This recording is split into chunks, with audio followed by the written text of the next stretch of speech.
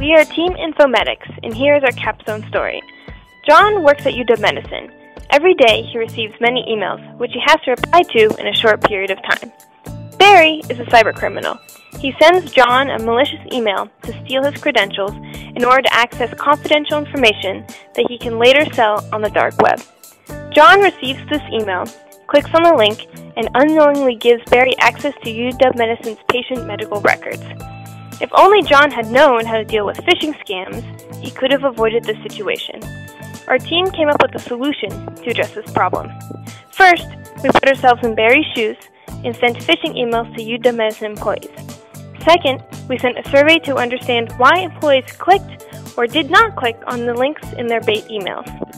Based on their responses, we designed and built an interactive learning module to increase awareness against phishing scams.